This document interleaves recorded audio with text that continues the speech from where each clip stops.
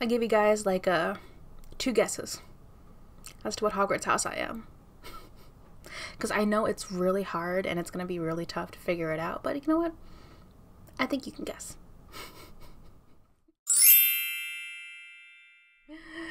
Hi guys, welcome back to my channel, or if you're new, welcome. My name is Monica and today I'm super excited to start a new project pan.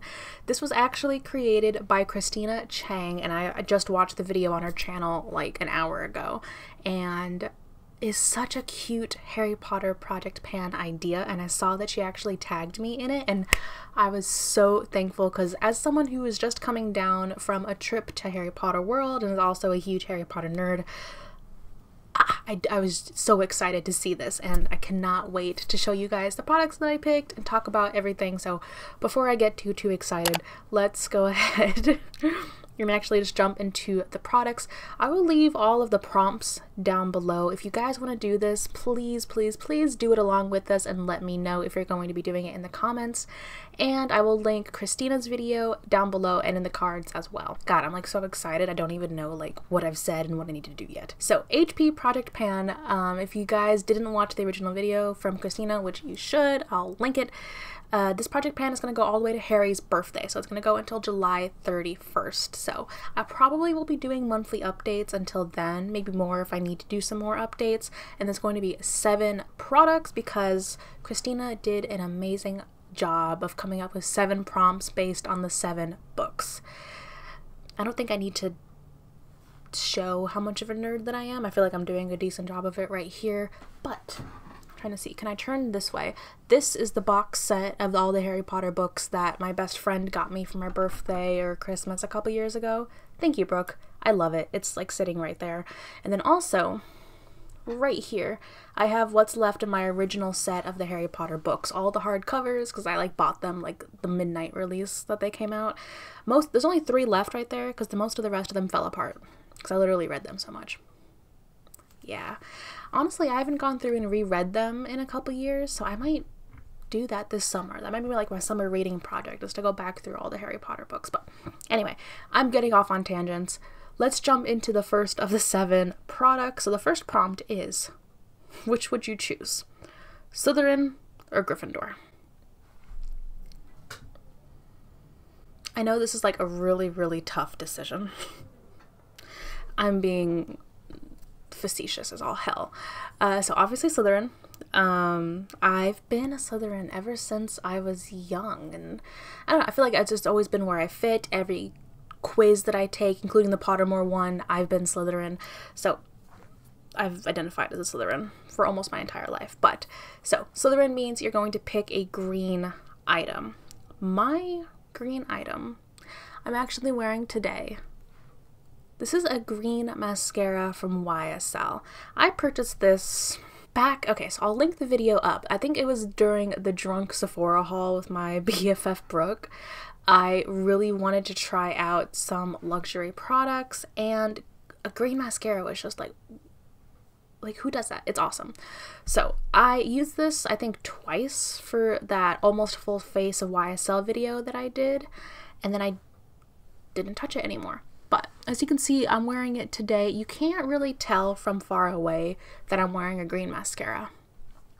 And I really want to get more use out of this. I want to do some more like unique looks. I want to I'm going to try to take pictures of my looks. I'm horrible at taking close-up pictures of like my eye looks. But I really want to get use out of this product because it's been sitting in my poor little mascara drawer and I just haven't reached for it. And this is the perfect opportunity for my Slytherin self to get out there and use this mascara. The next question, based on the Chamber of Secrets, is item that you pretend doesn't exist, which I love it. She talked about how sassy Harry was when he said that line. I'm gonna just go upstairs and make no noise and pretend I don't exist. Yes. So what I pretend doesn't exist. So A, single eyeshadows. I have a large collection of single eyeshadows and I rarely reach for them. Rarely. On top of that, single eyeshadows that are packaged individually. I'm talking about like the Colourpop and the Geek Chic Cosmetics little individual shadows. A step further, individually packed single eyeshadows that are loose. I pretend those don't exist, even though I own a couple of them. So I'm bringing in one from Colourpop for this project. This is in the shade Honeypot, and this is their Superstar Loose Pigment. So if you can see, I actually haven't even opened this. It's still brand new. And it's a silver loose pigment. So my little self thought, if I wanted to do some Slytherin looks, green and silver is the way to go. So I'm actually going to open this because I haven't.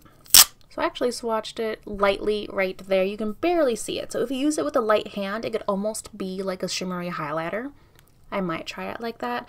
But also, I just want to get some use out of some single shadows and some loose shadows because I own this.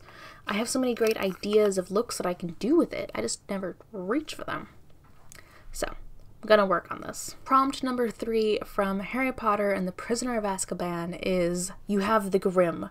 Choose an item others hate that you love. I really couldn't pick anything else other than this product. I thought about it and I was like, the only thing that comes to mind is my Pen That Palette. This has been so divisive across the beauty community. It's kind of nuts how divisive it is. But, so this is my Pen That Palette. I will link that in the cards and down below if you want to track along with my Pen That Palette progress. But specifically for this project, I want to focus on the 4 house colors. So, Destiny for Slytherin, Edge for Hufflepuff, Axis for Ravenclaw, and All Star for Gryffindor. I want to see how much progress I can make on those 4 shades by the end of this project.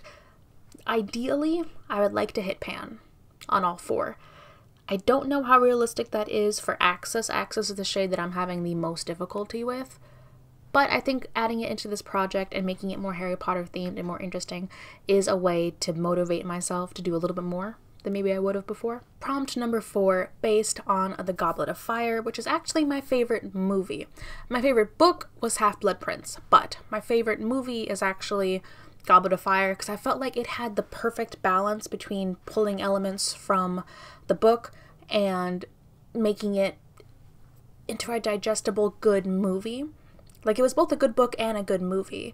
I mean, except for the whole Hermione dress thing. We're not going to talk about that. Let's not. So anyway, this prompt is an item to honor Cedric, our favorite doomed Hufflepuff.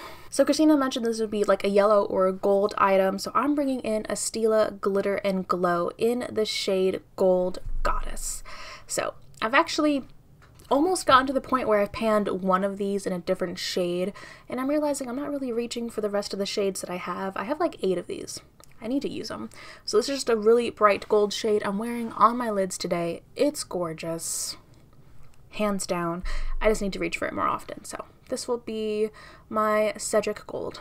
Prompt number 5, which is based on the Order of the Phoenix, brings us to Luna Lovegood. So this prompt is an item that reminds you of Luna Lovegood. And I thought about this long and hard, and if I were to think of Luna as a makeup item, which of course I'm weird, that's where my mind goes, I would think of her as a highlighter.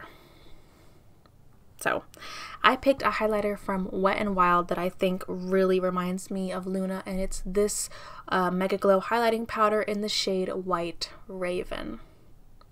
It's a duochrome shade, so it's different in the pan. So it's different from what you think it is versus how it actually applies and what it actually does look like in different lighting. It's trying to be a metaphor here. I'm trying, guys. And also White Raven for Ravenclaw, like, This is actually perfect. Also, there's like a skull here to kind of reference the fact that you can see the thestrals. Like, I was so excited when I found this product. I was like, this is perfect. So my goal is to try and hit pan on this. This is a huge amount of product. It's a huge pan.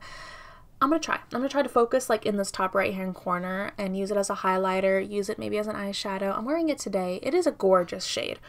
At first I thought it might be too blinding to use for everyday use, but I'm gonna wear this to work and it just looks like a beautiful shade. You get some pink in some lights, you get white in others. It looks almost purpley. It's gorgeous. So my goal is to try to hit pan on that like top right hand portion of the shade. Not sure if I'll be able to, but I was just so proud of myself for finding this product. Prompt number 6, based on my favorite book, The Half-Blood Prince. Pygmy Puffs. I remember how much I loved Pygmy Puffs. I don't have a Pygmy Puff. I saw them at Harry Potter World and I wanted to buy other things, but they're adorable. And if Pygmy Puffs are real, I would want one. Like, I'm sure they're just like extra cute hamsters, but you know what? Whatever. So this prompt is a item you picked just for the cute packaging. And so here we go. This is adorable. I rarely wear lashes. So I picked this up from Sephora quite some time ago, I'm pretty sure. These are the House of Lashes in Knockout. I rarely wear lashes. I even have a cute like eyelash holder thing that matches that I rarely use because I rarely wear lashes. So my goal for this, these are fairly pricey lashes, so I want to wear this at least 10 times. By July 31st, I want to have worn this pair of false eyelashes 10 times. And what I'm going to do is I'm going to keep the box, and on the back I'm going to actually like make a tally for each time I wear them. I'm not going to make it too difficult for myself and say I have to wear them for like a full day, or you know, I just want to actually take the time to make a look, apply these, and wear them for a little bit of time.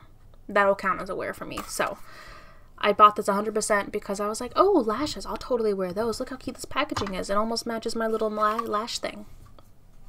So I'm gonna try to at least get some use out of these because they are gorgeous looking lashes, and I paid a decent amount of money for these. Like, I need to use them. Prompt number 7, based on the Deathly Hallows, is always pick your most loved item. And I know Christina also picked kind of like a foundation product for this, and I'm gonna do the same. I'm gonna use my favorite luxury foundation. This is the Chantecaille Future Skin Gel Foundation in the shade Alabaster. This is a bit bittersweet because, like Christina, I didn't want to finish this. I only have like a fourth of the jar left in here. I didn't want to finish this because I've found a dupe for this product. And the dupe is too good and too affordable for me to ever justify purchasing this again. So this is the last time I'm actually going to own this product. And because of that, I feel like I was using it nonstop for the past couple of weeks, and then I was like, I need to stop because it's like almost gone. I need to finish it up. I need to use this up and move it out of my collection and just cherish the last bit of it that I have. It sounds silly, but I love this foundation.